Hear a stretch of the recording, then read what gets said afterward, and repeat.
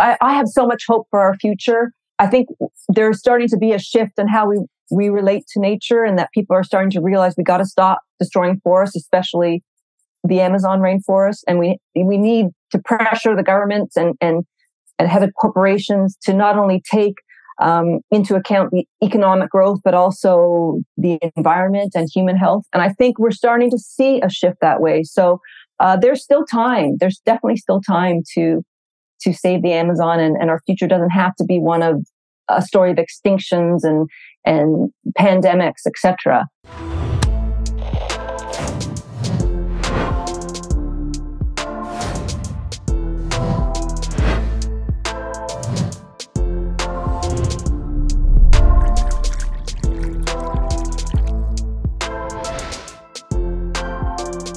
Welcome back to the Animals at Home podcast. My name is Dylan Perrin, and thank you so much for tuning in today. Today, I have a returning guest on the podcast all the way back from episode number 14. I think that was almost 4 years ago now, which makes absolutely no sense when I say it.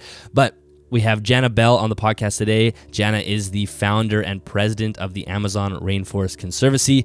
Surely, if you are a regular listener, you know what the Amazon Rainforest Conservancy is because I mention it almost every episode. But for those of you who don't know, the ARC is a charity that I support with the podcast, so I donate a percentage of the YouTube earnings as well as $5 for every Animals at Home t-shirt or sweater automatically gets donated to the Amazon Rainforest Conservancy. And at this point, we've raised about just under $2,000, which I'm super proud about. For me, keeping reptiles is not just about keeping the animals, it's also about making sure that we're participating in conservation in some way and that we're using the animals to allow people to connect with nature and have a respect for wildlife, but also we should be actively participating in conservation in some way. I think it's just important that we do that. And if you aren't able to donate to a charity, just by watching the podcast and absorbing the content, you are going to be making a difference because I do send some of that money to Amazon Rainforest Conservancy, which is really cool. And so in the episode, we discuss how Jana got started with this. What was the impetus for her actually starting a conservation? How difficult is that to actually buy land in a foreign country? We discuss the projects that she's working on. There is a parcel of land in a lowlands section of the rainforest as well as into the cloud forests in Peru. Many of us are familiar with the cloud forests. We've talked about that quite often in the podcast. It's a very special ecosystem that are being decimated right now. We discuss all the illegal activity and how hard that is on not only the people there, but the environment itself, and some of the amazing future projects they have in the works. So this is a really important episode for me, and I really do hope you enjoy it. Again, it's so important that we are that we're working on conservation in some way. I personally think it is just crucial, being a reptile keeper, that you participate in some way. And if the only way you can participate in conservation is by listening to this podcast, this episode, that's great. There's nothing wrong with that. For those who have a little bit of extra money to spend and you want to support both, you can buy an Animals at Home t-shirt if you want, or go right to the Amazon Rainforest Conservancy website and make a donation. They will be very appreciative of it. And as you listen to the passion in Jana's voice, you will know that the money is being well spent and it's being utilized in a way that's protecting the areas of the earth that we are passionate about. And that's what I love about this episode. If you're looking for more information on this episode, make sure you head to animalsathomenetwork.com. You can find the show notes there for all the episodes as well as the links for everything that we talk about in this episode. If you would like to help produce the podcast, you can head to patreon.com/animalsathome. All the Patreon supporters really does go towards me being able to create this podcast, pay for the editing, pay for the server space and whatnot. And I do really appreciate that. Without the people on Patreon, the podcast would just not happen. It's just as simple as that. So thank you very much. If you do want to join us there, you can do that. Thank you so much to Custom Reptile Habitats for sponsoring this podcast. If you're looking for new reptile enclosures, make sure you head to the affiliate link in either the description or the show notes. There you can find high quality, large enclosures for your animals, which really does make the difference in their welfare. Another really simple way you can help support the podcast is simply by sharing it on social media. Let's get some new listeners to the show. I would really appreciate it. Let's jump into the episode. Enjoy. This is Dr. Chris Jenkins, CEO of the Orianne Society and host of the Snake Talk podcast. We are pleased to announce the launch of our new Hudson Berkshire Turtle Conservation Program. Turtles are one of the most endangered groups of animals on the planet, and the Orianne Society aims to reverse this trend by working to conserve blandings, bog, spotted, and wood turtles in one of the most critical regions in North America. The Hudson-Berkshire region of New York, New Jersey, Connecticut, and Massachusetts is the only place in the world where all four of these turtles occur, and their populations and habitats are declining. A generous donor is helping us launch the Hudson-Berkshire Turtle Conservation Program by matching the funds we raise during our Long Live the Turtles campaign. If you care about turtles or restoring wildlife habitat, please consider supporting our efforts by donating today and having your conservation investment doubled. The campaign runs until World Turtle Day on May 23rd. Learn more about our program and how you can get involved at www.orianne.org. Well, Jana, welcome back to the podcast. I'm so excited to have you here. So thank you for coming. Oh, I'm so happy to be here. Yeah, I think I should have looked before I started recording to see how, I know it was in 2019 when we recorded the last one. So it was a very long time ago. I know it was episode 14. That just sticks in my head. So this will be episode around 158, I think. So wow. Yeah. So it's been a lot of things have happened since then. I think when we first talked, I don't think Animals at Home had even made a donation to the Amazon Rainforest Conservancy yet. It was just part of the vision, and now we've raised a decent amount of money. So I'm super excited about that. We can talk about that later. But why don't we give everybody a refresher, because there's a ton of new listeners since the 2019, and why don't we just start with who you are and what inspired you to start the Amazon Rainforest Conservancy? So Amazon Rainforest Conservancy is a registered Canadian charity that I established in 2014. And the backstory is kind of interesting because I had no plan to start a Canadian charity. But going backwards, in 2011, a friend of mine was celebrating a milestone birthday, and she wanted to do the trek to Machu Picchu. And her husband had already done that trek with his first wife. So she invited me to join her. And I had been a stay-at-home mom for 10 years. And I was so excited. I just needed an adventure. At that time, I hadn't even heard of Machu Picchu, but I didn't care. I said, yes, sign me up. I'm coming with you. Then I looked at a map to see where we were going. And I saw that we were going to Peru, and that right next door to Machu Picchu was the Amazon rainforest. So I called my friend and I said, listen, we're never going to be back down there. Can we add on a quick trip to go and see the Amazon rainforest? And she said, sure. So we went to an eco lodge. We just stayed there for 2 nights, 3 days. But the Amazon, there was something about it that just really spoke to my heart. And I'll never forget the first time I stepped off the boat to walk the path to the lodge we were staying at, and just there was so much going on between the macaws screeching, and there was monkeys howling, and there were these beautiful butterflies fluttering all around me, and then the leafcutter ants marching below me, and these huge trees that were being strangled by vines that looked like huge snakes. It just seemed so unreal. I felt like I was on a Hollywood movie set. So there was something about the Amazon that spoke to me. And when I came home from that trip, I just knew I had to go back and explore some more. So I went back a few months later, but this time my guide wanted to show me what was really going on, not what the tourists see.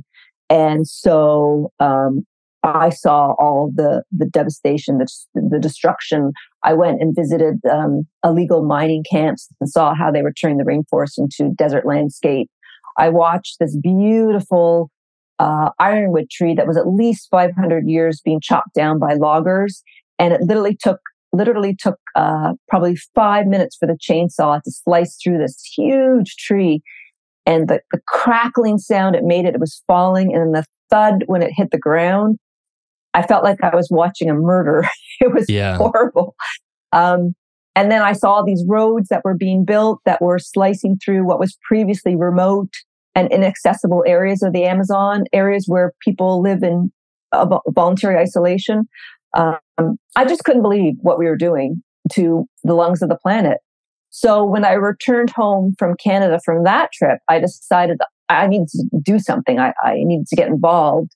And I looked for a Canadian organization doing conservation work in the area that I had visited.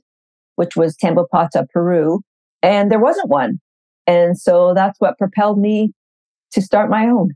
Wow. So when you went back the second time, did you go by yourself? Were you just planning on going to explore more? Like, what was the obviously you wanted to go experience the rainforest again, so there was a high motivation to do it, but what was your plan going in? Was it just to explore more, and then you were exposed to the cruel realities of what's happening, or were you kind of going there to look for that as well? No, I just knew I'd only spent 3 days. So I contacted the guide that we had at the lodge. Gotcha. And I said, hey, I want to come back and explore more of the rainforest. And he was the one who said, come back and I'll show you what's really going on. Wow. Yeah. Wow. Good call on his part. Yeah. It's amazing how some people and their actions, decisions can actually change the course of your life. Yeah, that's incredible. So at that point you're like, I'm going to do this. What does one do? It sounds like a great idea to start saving the rainforest, but how do you what's the first step? Where do you go from there? Right. So the first step was I realized in order to get donations from people, I had to be able to issue them a tax receipt, which means I had to be a charity. So I applied to the Canadian government, and it was the Harper government at that time, and the Harper government was not friendly about issuing charitable status. Number one, they saw it as taken away from their tax base, and number two, they didn't want to issue to an organization that was doing work outside of Canada, especially in a country like Peru, which is known for its cocaine production. So right. It was 2 long years of me providing reports and data and plans, and I'd send it to them and they'd sit on it, and then they'd send it back and asking me for more information. And this went back and forth for 2 years. I think they were just trying to tire me out, so I would give up. At one point, a friend of mine said to me, what you need to do is you need to go down there and you need to film what's going on and show them.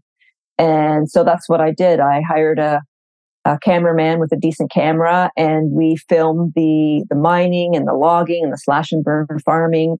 I brought the footage back to Canada, had a friend of mine help me edit it into a short documentary, sent it off to the government, and within a few months, they came back and said, okay, we will issue charitable status, which was so exciting after so long of trying, but also really scary because that meant I had to actually do something. Yeah. Now that's just the beginning. Yes. So I have a couple of questions just to decide what's the easiest way to go for. I guess the first thing is, as far as those illegal activities that are happening in the rainforest, there's from the West, it's easy for us to look at it and say, hey, they shouldn't. Why are they cutting down the forest? Why are they doing slash and burn? Why are they attempting to, illegally mine? And I think we talked about this last time you were on.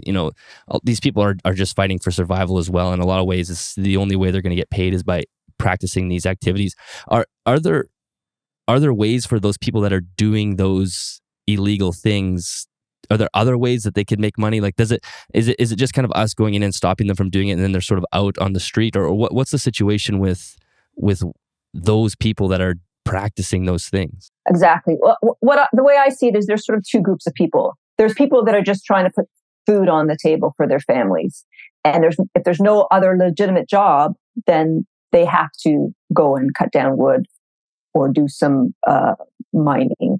And those are the people that we really want to work with and help them find other sustainable livelihoods. And there are definitely, and I can talk about that a little bit in the future about our future programs, because we have some pilot projects that we want to launch this year on helping communities where our projects are move from logging and mining and poaching and slash and burn farming to more sustainable livelihoods like beekeeping for honey, growing bamboo for sustainable wood, growing vanilla for vanilla production. So that's one sort of category of people that we really want to work with and partner with to make some huge social changes and environmental changes. Then on the other side, you have the criminal gangs and the mafia, and those ones we just can't not only work with, but just that's a really tough spot. Yeah, you can't really tolerate that. And I think I remember you saying last time how, how dangerous some of these activities are, especially the mining the gold, right? There's a lot of mercury poisoning and things that are happening, not only to the area, but also just to, I think it was mercury, not only to the area, but the people that are, that are doing this. They're just people that are trying to put food on their table, and they're actually probably giving themselves incredibly lifelong hazardous issues. Yeah, it's a real environmental catastrophe down there right now, because the miners do use mercury, and the scientists have come down and have tested just the hair samples from people in Madre Dios, and their mercury levels are way beyond what the World Health Organization deems acceptable. And you just see there's so many children being born with developmental issues, because it's all in the fish, and everybody eats fish there, and it's in the whole food chain. So yeah, it's pretty scary. Yeah, that's very scary. So fast forwarding, you have your charitable status. What the next step obviously is purchasing land to conserve. How do you do that? So I hired a forest engineer. Actually, I didn't hire him. He volunteered to come with me to look at land parcels. He's now my executive director. His name is Darwin. He's a fantastic guy. Anyhow, so this is back in 2014, and I went down and we traveled around to look at all different parcels that were available for purchase, and in different regions. And everything we saw, I fell in love with. This is it. And he kept saying, no, it's not special enough. And so I eventually had to go back to Canada. And maybe a few months later, I got a message from him. I found the land. And he sent me a picture, and he was standing by this huge tree, which he told me was a cedar tree, a type of cedar tree, which he had thought had been totally was gone from the Amazon rainforest, been cut down for its wood. And he thought he'd only seen them in photographs, so he couldn't believe he actually found one that was still alive. And it had a big number 11 spray painted on it because the owner was planning on chopping it down. Wow. And then on this land, because it's in a very remote area, he found like the den of armadillos, and he found the tracks of giant anteaters and jaguars. And he was just thrilled with how pristine the land was. And so that was our first purchase at 616 hectare, which is about 1,500 acres, Brazil nut concession, because there's about 100 Brazil nut trees on it. Wow. And so who owned that land before? In this area of the Amazon, you can't own land in its entirety. The government owns the land, but what they do is they issue the title to people. Gotcha. And people can sell the title of the land. So we purchased the title of the land from this lady back in 2014. Okay. Yeah, and so I think there's another side to that story that we'll get into maybe a little bit later with that particular chunk of land. Yes. So that was your first piece, and maybe you can bring us up to date where we are now, as far as I think there's been a few more parcels purchased, and I know it's amazing to see all the pieces falling together and the plans moving forward, and we will talk about that as well. But where are we as far as how much land that ARC actually has protected? Okay. So what we want to do is we want to expand into different ecosystems in the Amazon rainforest, because this would allow us to protect a wider biodiversity of plants and animals, and especially endangered species. So our Brazil nut concession is in the lower Amazon basin, Madre de Dios. Right now, I'm going back to visit it on April 14th, and we're actually going to go and visit a neighboring concession that they're willing to sell to us, and it's huge. I think it's 1,500 hectares, which is like 3,000 something acres. So it's huge. And the reason why I'm so passionate about the Lower Amazon project is because it's a region where Brazil nut trees grow. And Brazil nut trees are the king of the jungle. They tower over all the other trees, and they can live to at 500 years. Scientists think maybe even 1,000 years. The amount of carbon they store is unbelievable. They're just such an incredible tree. And the local communities can harvest the Brazil nuts as a livelihood, and it doesn't harm the tree. So that's that project. In 2022, we launched a new project in the cloud forests of the Amazon rainforest, and that's in a whole different region. That's in northern Peru. And we have so far purchased 5 parcels of land, totaling 140 acres. We're right now negotiating with, I think, 4 other neighbors right now. It's a slow process because the area that we're focusing on is in this valley, and the land is all it's carved into small parcels owned by individual families. So it's a much longer, slower process to acquire a larger conservation parcel. And as far as how the land is priced, I mean, people are typically talk about properties in North America when you're buying like a chunk of land or something. Is it priced per acre, and is it fairly similar across Peru as far as or when you go up into the cloud forest, are the values of those titles a lot higher, or is there a difference? Yeah, it's very similar to Canada, or even what province you're in. Depends on what region you are, is what the prices are. Okay. Yeah, so prices do vary. And can you give us an idea of how much purchasing a title actually costs for some of these parcels? Okay, so in the Cloud Forest project, it's not a concession. We're actually purchasing the land itself. Okay. And so for that, it's probably for 1 acre costs $500 Canadian. Okay. So that seems pretty reasonable, actually. I mean, I don't know. I mean, it's not too outrageous. No, not at all compared to buying land in Canada. Yeah, exactly. Yeah. Okay, so this is one thing that I find interesting for yourself is, as far as your history goes, were you like an animal and nature person growing up, or is this something that you've kind of grown into? Because when I hear you talk, you sound like an absolute nature person. You sound like anybody who's listening to this podcast, the same sort of mindsets and tinkering with bugs and animals and whatnot. Is that who you were to begin with, or did you grow into that? I think it was always who I was. I mean, I grew up in Toronto, a metropolitan big city, but I did go to overnight camp and my grandparents' cottage, which was when I was able to really experience nature and fall in love with it. I've always been a huge animal lover. My older brother is severe allergies, so we were never able to have pets growing up. And every time he used to bother me, I used to go to my dad and beg to trade him in for a cat. I was serious. Yeah. So there's always a bit of love there for wildlife and animals. Oh, always. Yep. I always remember as a kid, loving looking at the birds and the raccoons and whatever. Yeah. Because going into, the middle of the rainforest, it doesn't really matter how much of an animal person you are. That is a pretty big extreme, like even if you like pets and work even on a farm and whatnot, getting dumped into the middle of Mother Nature is a whole other world as far as wildlife around you. We're talking about insects, mosquitoes, predators, animals that can kill you, venomous snakes and whatnot. Was that a transition for you? Yes. Yes. Every time I go, it's a different adventure. Yeah. You see different things, and you're challenged differently. Especially the insects are probably what really challenged me the most.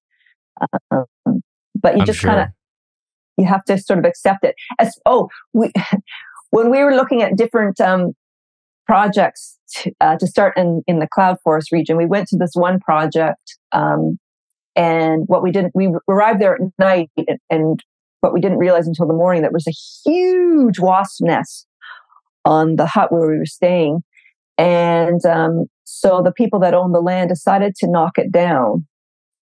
And then we were surrounded by these wasps.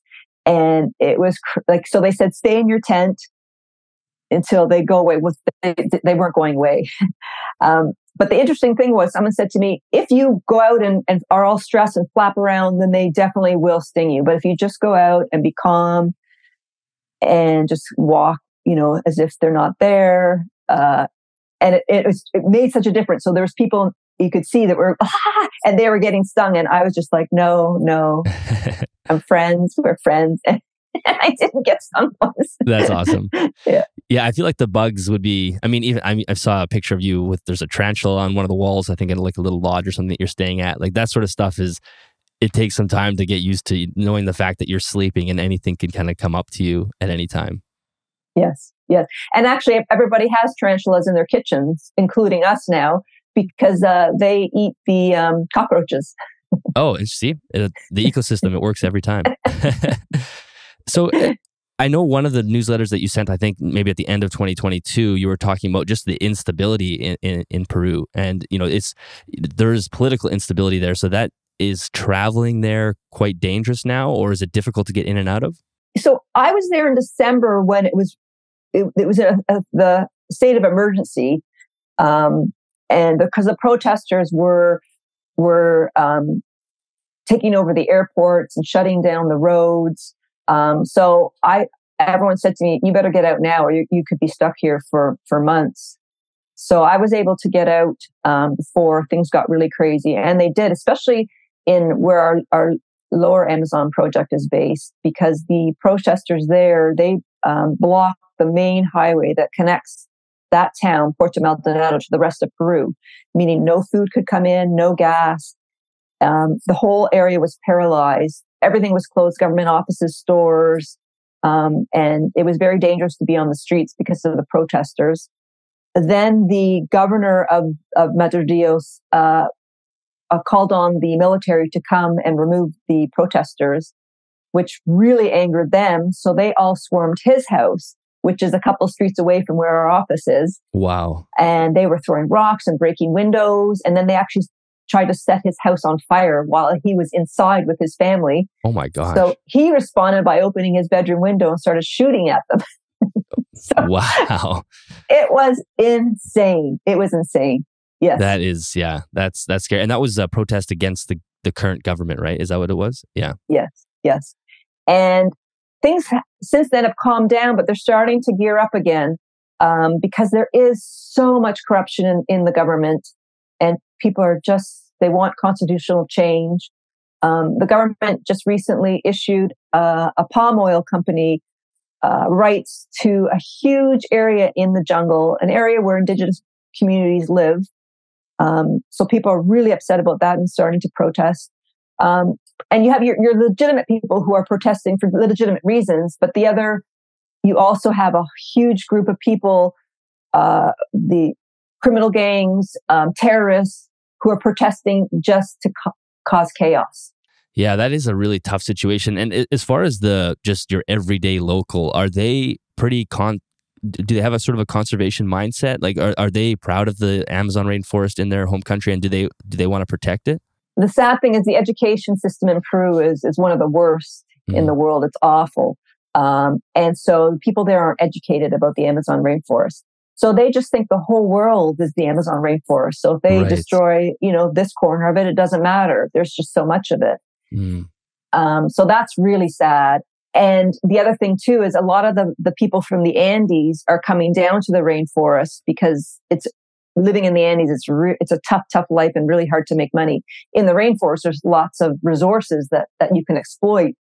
And so the people coming down are just chopping down all these trees to create area to do their farming. And what they don't even realize is some of the trees they're cutting down are actually really valuable. They could actually sell them, but they're just burning them. Wow. And the other crazy thing is in the schools, the children aren't taught about the animals of the rainforest. They're taught about zebras, elephants, giraffes. It's just craziness. That is weird considering they have, like you said earlier, the most biodiverse area on the planet, really. And some of the most incredible wildlife that you could ever want to experience is right in their back door. Yes, absolutely. Yes. Do you have any wildlife experiences from being on the land that stand out? Some animals that you've seen? I know you've obviously interacted with lots of primates and monkeys and whatnot. And are there any that stand out of moments that you're proud to have that land and have that animal protected? Well, I think the latest one is with our new Cloud Forest project, we installed camera traps. Mm-hmm. And we had seen, because one of the main focuses of that project is jaguar conservation. And we installed the camera trap, and within a week, this beautiful, healthy, gorgeous jaguar strolled right by our camera. And we were like, yes. That's amazing. Yes. Well, and the cloud forests are interesting, and people listening, there's lots of people that are very familiar with that ecosystem. There's because of its becoming a rare ecosystem on Earth, and there's many people that work with reptile species from that area that are trying to conserve them in captivity because of how quickly those areas are shrinking. So it's a really special area. So it's great to hear that ARC actually has a hand in protecting that as well. And another area, a piece of the rainforest that you kind of mentioned as well, is the indigenous people. There are people that are still living as authentically as you could live in the rainforest, and that is a whole other dynamic of conservation that's very almost strange to think about. That the fact that there are people, in North America, we want to conserve land, we have national parks and whatnot, but it's not like there's people in there living like they have been for thousands of years. And that's one of the things I've always wanted, to have a project working in partnership with an indigenous community, which is not easy to do because they don't trust foreigners and they don't know ARC but fortunately, my executive director, Darwin, he has a really good relationship with an indigenous community. And he's asked me on this trip to go and visit, and they've asked for me to come and visit them and talk to them about partnering with them and helping them. So I'm excited about that. I'll come back from that trip with lots of stories. But yeah. Yeah, that's amazing. So tell me a little bit. I mean, obviously, there's different chunks of land that you have to travel to, whether it's the cloud forest or the lowland projects. But what is it like to get to those areas? It's obviously not just a quick Uber ride to get dropped off. Our Brazil nut concession is in a really remote, pristine area, and that one's it takes about a day and a half to get there by boat. There's no roads there, and it's a trip to get there, and that's why when COVID hit. And even before COVID hit, when the government was cracking down on the illegal gold miners closer to the towns, they all dispersed to more remote areas. So when we first purchased our land, there were very few gold miners up there. Now we're surrounded. And part of the problem is because we're so remote and it takes so long to get there, it's hard to get support from the environmental police because they want to sleep in their beds at night. They don't want to have to camp on our land. Right. Yeah. So being remote has its pros and cons. Definitely. The Cloud Forest project is much easier to get to. It's about an hour drive from Terapoto. And then it's a 3-hour hike up the mountain to our first parcel of land. And are there, I think on the lowland project there is, but are there places for you guys to stay? Like what structures do you have there? I think there is a structure on the lowland project for sure. Is it just what does it look like? There was a structure on the lowland project, but it was taken down and stolen during the pandemic. Everything was stolen. Our buildings, our boat, our motor, our generator, everything we had was stolen. So we're restarting from scratch. So did you not know that until you got back there? Correct. We'd heard that there was that our land had been invaded by illegal gold miners. So we figured, a lot of things would be gone. We didn't realize that the structure, they'd actually take it down and move it to somewhere else. Wow. That must have been so frustrating being at home in Canada, knowing that that's probably taking place and there's just nothing you can do about it. I was devastated. And that's one of the reasons why I wanted to start a new project in a different area, because I thought if we can't reclaim our Brazil nut concession, then we need to be somewhere else. So how difficult was that? How you show up after COVID, the place has been decimated. There are presumably people on the land illegally gold mining. How do you go about clearing that and reestablishing the conservation? Well, there was even a problem before we were able to visit the land, because once the pandemic, the restrictions lifted, we wanted to find out from the government, we wanted to see if we could find out from the government what was going on in that area, if it was safe for us to even go, because we've been hearing reports that it was a very dangerous area now. And the government responded by telling us, we don't even know who you are. We have no record of you. You don't have a Brazil nut concession. Because what was going on with the lady we had purchased it from was in the process of selling it to somebody else. Wow. So she somehow remained the title owner, or as far as, created fraud documents or something? Everything in Peru is still paper. Nothing's online. So she presumably made a deal with somebody in the government office and destroyed all the paperwork. Oh my God. So showing that we had purchased it from her. So it looked like, she was still the owner. So she was going to do a double dip situation and sell it twice. She was, exactly. Exactly. So we reached out to the people that she was selling it to because she started all the government paperwork, and we said, hey, we want to let you know we're actually the owners, so you might want to halt right now. Anyhow, it took us a year pressuring the local government because we knew that there was corruption in their office. This is why it was happening, which of course they didn't want to admit to. But I mean, I keep everything. So I had copies of every paperwork. And then I heard the most amazing lawyer, Luis, who's a bulldog. And then Darwin was visiting them all the time. And then this past December, all three of us went there and we pressured them. And finally, they gave us back the concession. Wow, that is stressful, especially because you've done all that work, all the money that's gone towards protecting that piece of land, and just that's part of the establishing the charity to begin with is having that land, and it could have been erased just like that. Yes, and sadly, this is a typical story in Peru, which is why a lot of people go there, try and start a conservation project, or maybe not even a conservation project, their own whatever project, and it's just so difficult. It's just so challenging because of all the corruption. I mean, just everybody there knows the rules aren't to be followed.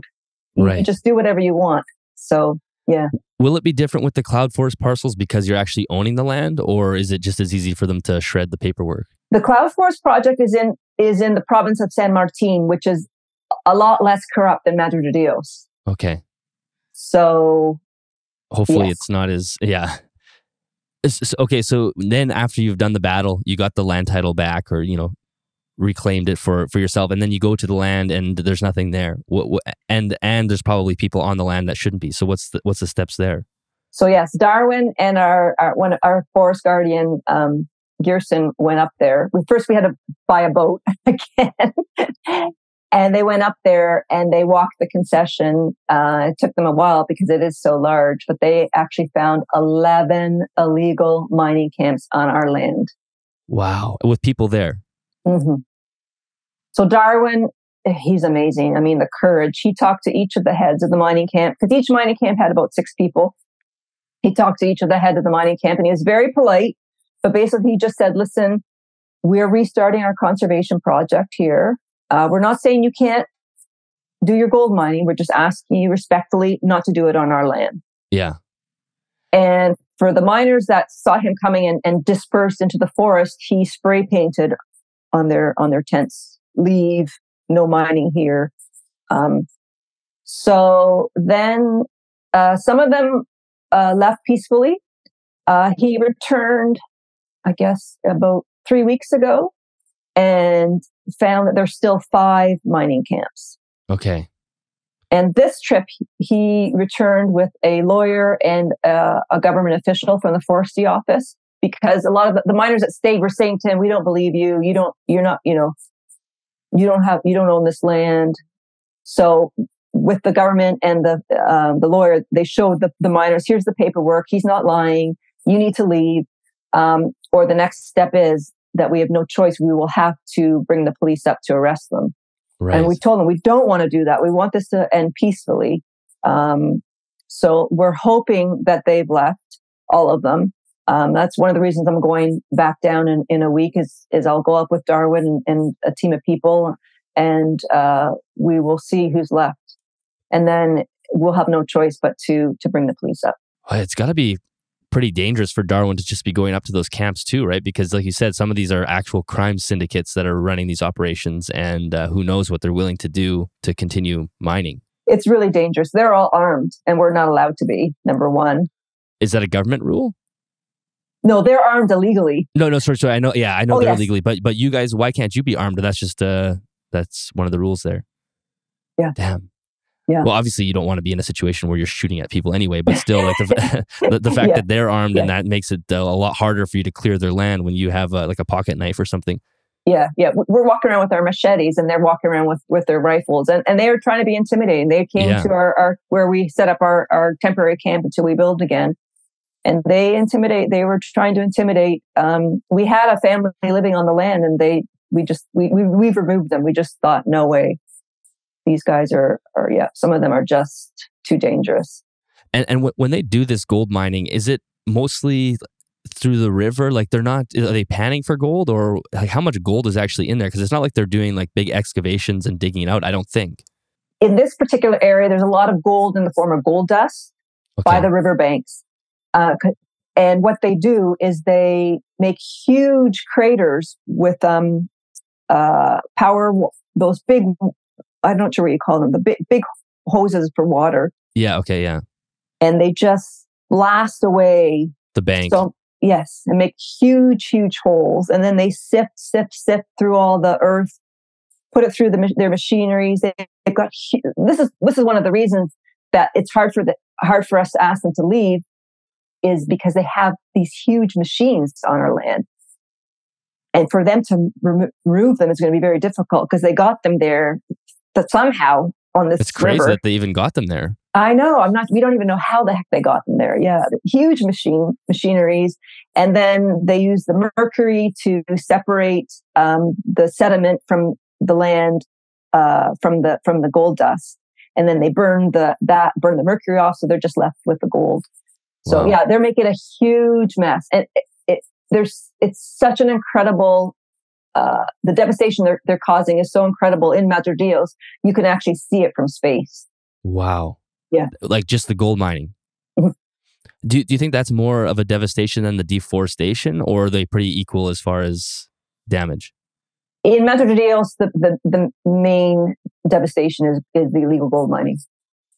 And I guess that has the lingering effect of the mercury. I mean, at least with deforestation, over time, the rainforest will heal itself, trees will grow back. And not that it's an ideal situation, but mercury is going to sit in those waters and in the ground and in the animals for potentially, I don't know how long, but years. Yes. And that's what we don't know. That's what we don't know, how long, what's the long-term impact of all this mercury in the environment. Yeah, that's sad. And so when you do go back to that land, they've dismantled your home there. Will you guys go create something else, another structure, or is there already a structure being made? No, right now we're just focusing on getting the miners out of our land. So we've got our tents on the beach. Okay, so when you go back in April, you're going to be tenting it. Yes. And Yay. then, wow, that's extreme camping.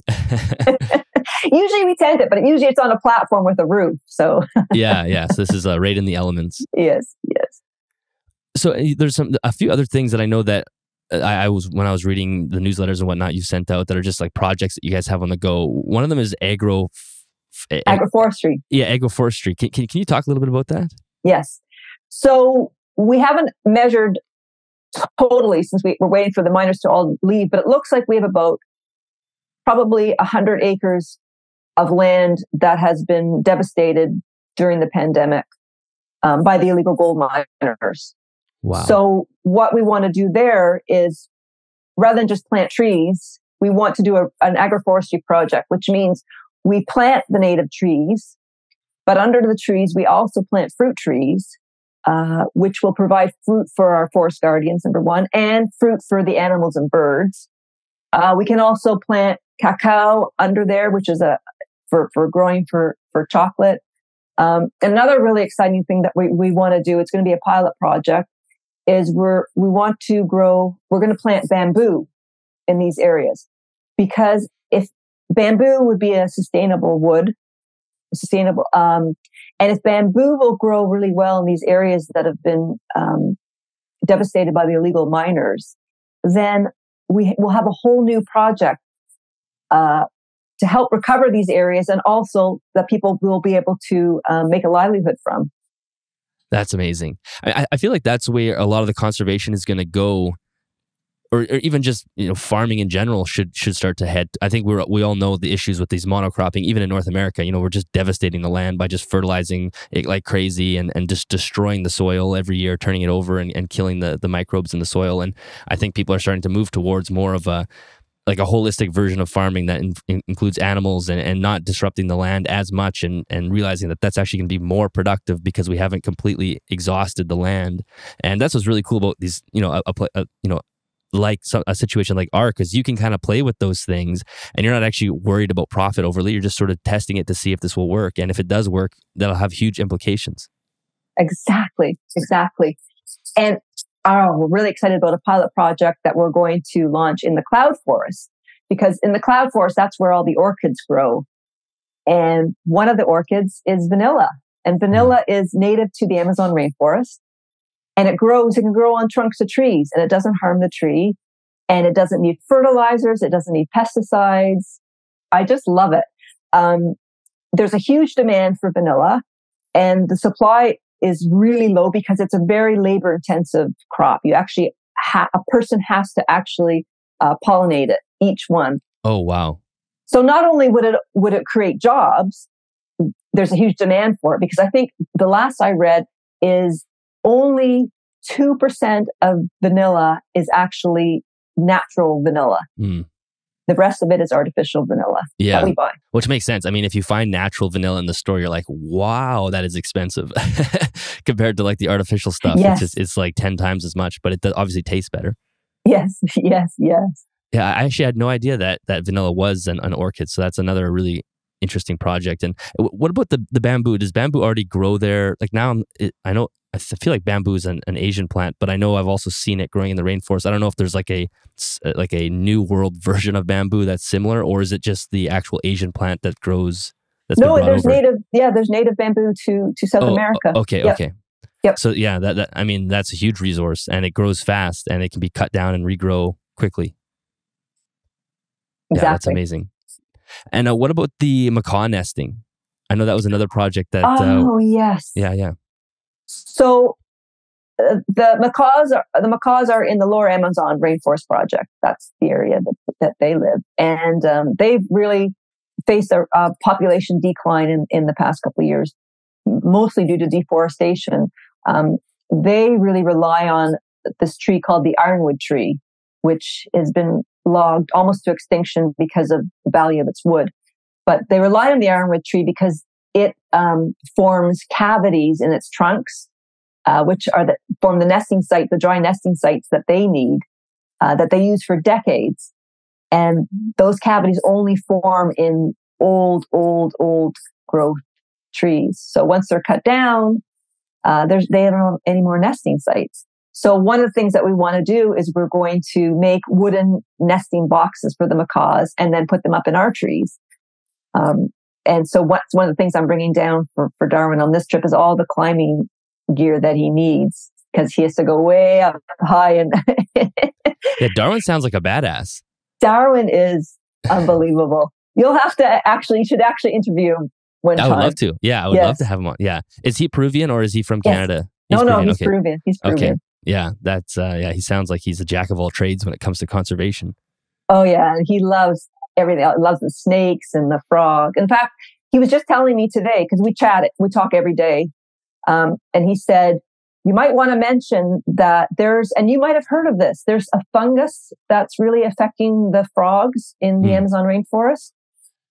And I don't know specifically, but that is a pretty common problem with frogs and amphibians for sure. Okay. So this is more recently that it's happening in the Amazon. And he said the first time he saw a frog that basically been eaten by this mushroom, he couldn't believe it. And he says now he's seeing it more and more and more. And there's actually scientists that are now there trying to figure out what's going on, because they don't think it's a natural thing in the proportion that it's happening right now. They're not sure if it's related to pesticides or deforestation, but yeah, it's pretty scary.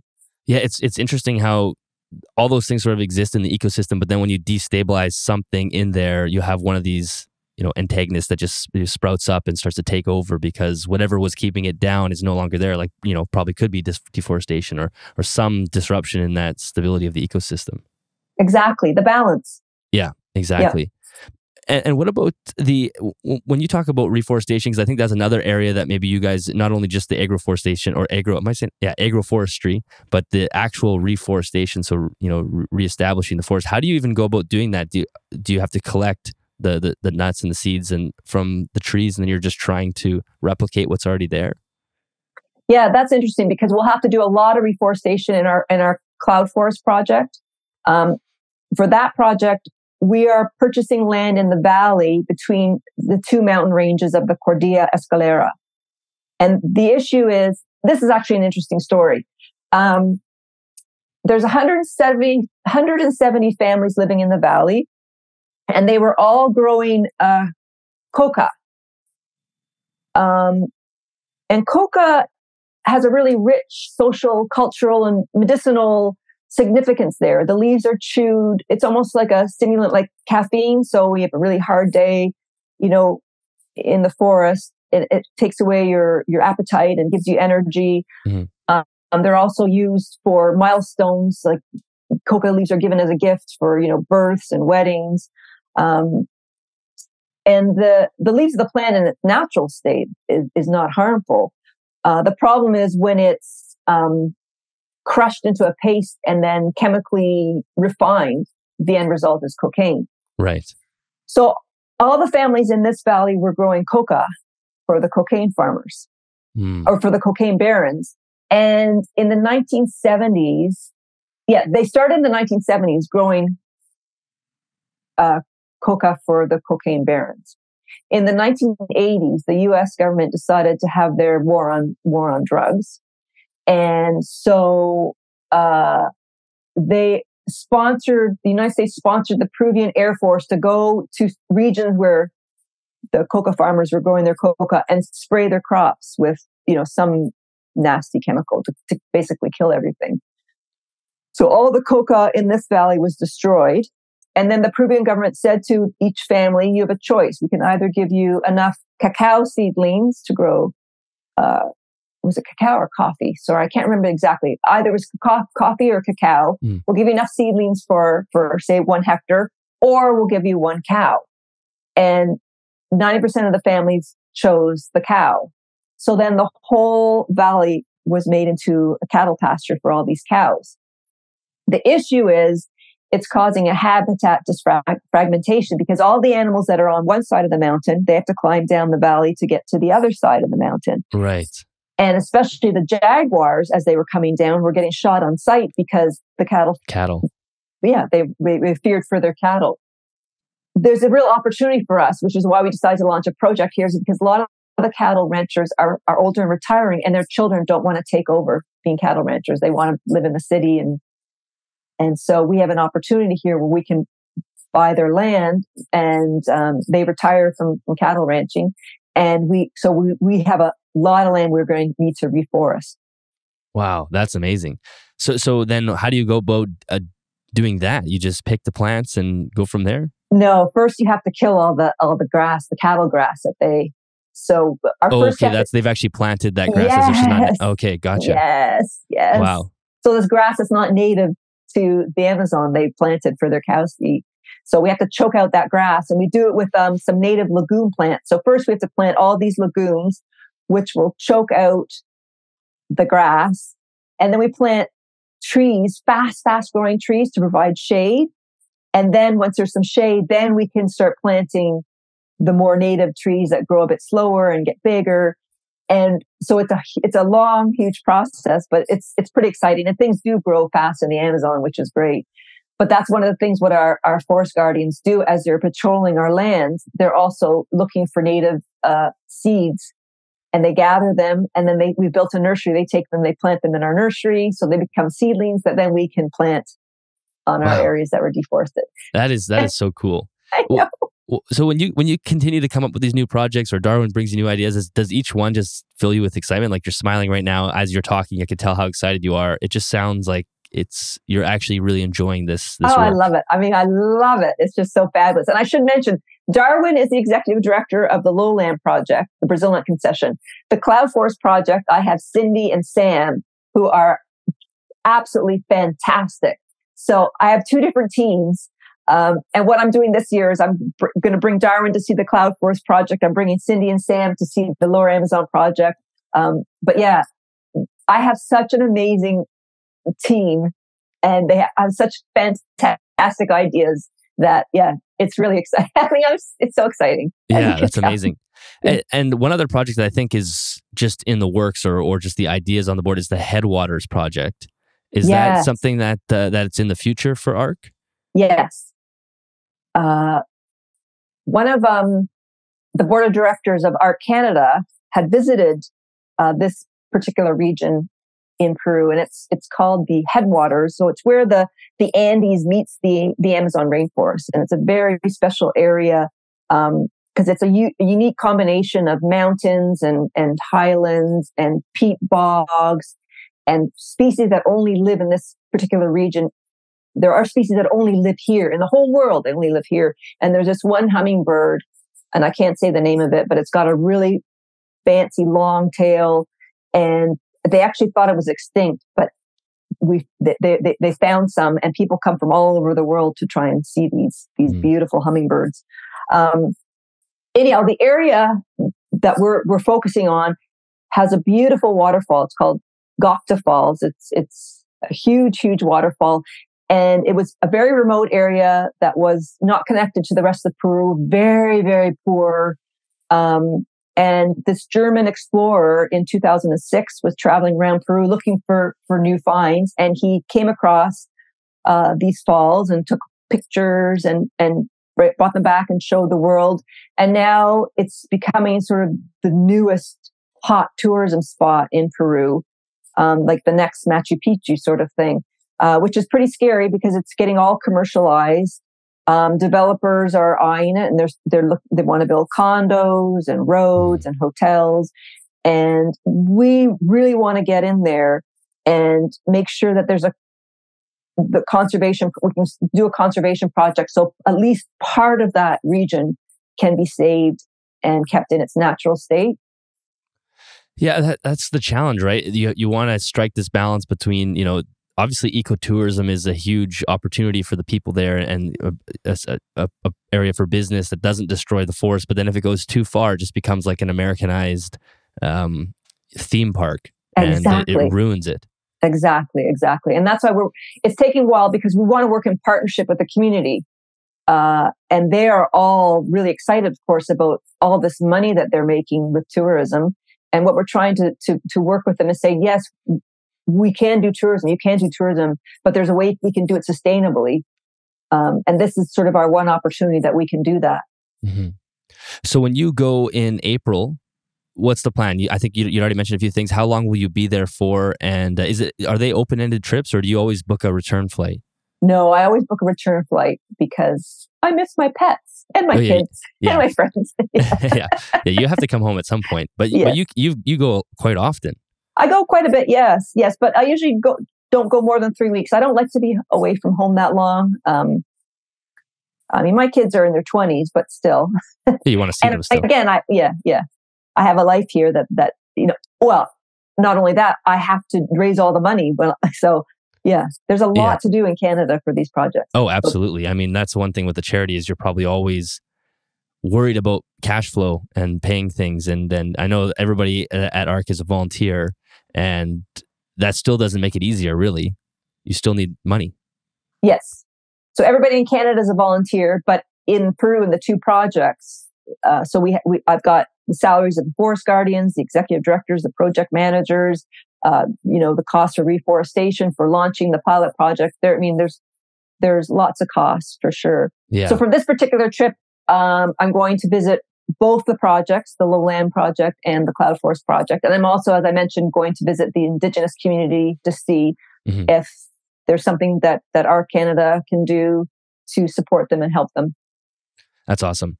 And one thing I talk about on the podcast all the time is that when I originally approached you and ARC to have the, to be able to donate openly to the charity, the response was what many conservationists give to reptile keepers is that, reptile keeping is kind of destructive and there's a lot of really bad things that come along with it. So I sort of understand that. And so I am so appreciative of the fact that we've been able to make this connection and that I've been able to cultivate people who think are like-minded like myself and like-minded like you, people who are very conservation focused. And there's people listening to this podcast right now who will be working with species that are from that area or roughly who are working on conserving them or preserving them, right? In some ways, if we lose an animal in the natural habitat, the only way to keep those animals alive is in captivity.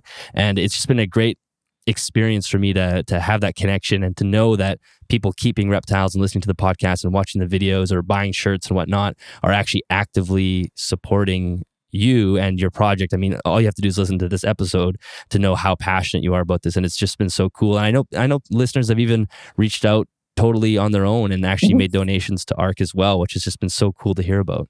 Yes, I love it. Yes. Yeah. So it's so fascinating. Is there anything else that we didn't mention today that you wanted to say before we let you go back to Peru? Oh my goodness gracious!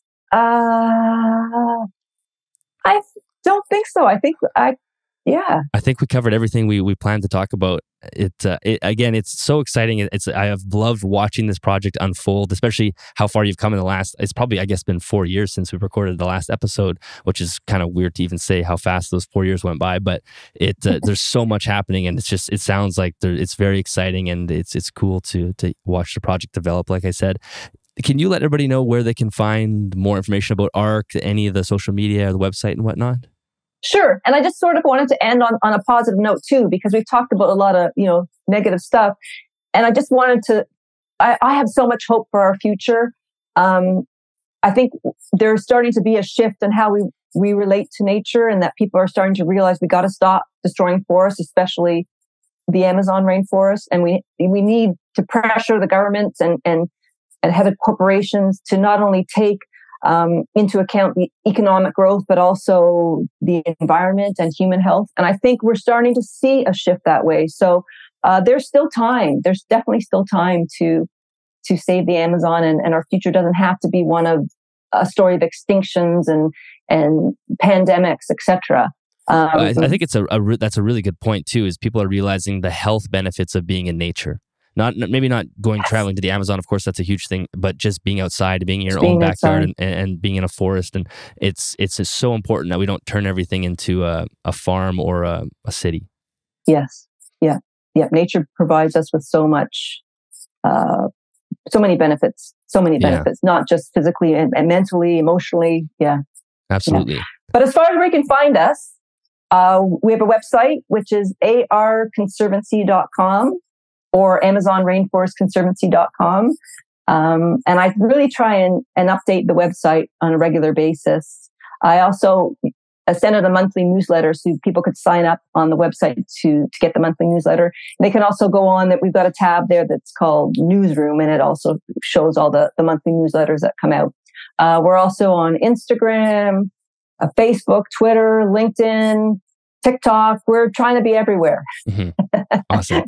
Yeah, because once a week I try and post a really interesting social media, and I've got oh my gosh, I'm so fortunate. Up here in Canada, Quake Marketing helps me with social media posts, and then I've got one of our board directors, Mark, is the most amazing cameraman and editor, and he usually comes down with me to Peru and takes a lot of the footage that we can then use to show up here in Canada. So I have just such an amazing group of people around me here in Canada and Peru. Yeah. Well, I think people like to be part of projects that have a good, strong leader and someone who's actually passionate and excited about that. So it's probably not a coincidence that you've cultivated such a great team to help you with all that. And I'll make sure that everything's in the show notes as far as the links and whatnot. And I really encourage everybody to go check it out. And we'll definitely record another one at some point in the future. We won't wait 4 years this time. We'll do another one sooner because I have so many good stories. Yes. Yeah. I would love to get all the stories and more updates and whatnot. And so until then, Jana, thank you so much for not only coming on the podcast again, but also doing the work that you're doing, because it's just amazing to hear about. So thank you so much. Oh, thank you, Dillon, for having me as a guest, and also for your support. Really appreciate it. Yeah, no problem. All right, that is the end of that episode. Jana, thank you so much for joining me on the podcast. And like I said at the end, thank you for the work that you're doing. It would be impossible to listen to this episode and think that you're not passionate about what you're doing, because you have a smile on your face the entire time, and I can see how important this work is for you. And I think we need people in the world like yourself who are doing this. So thank you so much. As I said, I'm super proud that the podcast has been able to make even a small difference in the charity. We are collecting donations. Slowly, that total donation is growing, and I'm just so excited the fact that we can take a group of people who are incredibly passionate about the welfare of animals and can convert that enthusiasm and passion into actual conservation. And that is just so exciting for me. And so I'm very thankful that ARC has given me the opportunity to do that with the podcast. Listeners, if you enjoyed the podcast, share it. Let's get this one on lots of listeners. We want to make sure people are aware of who Amazon Rainforest Conservancy is, who Jana Bell is, and we want people to be aware of the projects that they're working on and how exciting the future is for this charity. I cannot wait to see how those projects that she talked about in the episode develop. It's going to be a very exciting time. If you're looking for more information on the podcast, animalsathomenetwork.com is your place. Thank you so much to Custom Reptile Habitats for sponsoring this podcast. If you're looking for new reptile enclosures, make sure you head to the affiliate link in both the show notes or the YouTube description. Like I said, that is an affiliate link, so if you do make a purchase, a small commission comes back to me at no extra cost to you. If you would like to help support the show on a monthly basis, you can do that over at patreon.com/animalsathome. All the support there is greatly appreciated. As I said in the intro, the show would not exist without the support through Patreon, so thank you so much. And I will see you guys in the next episode.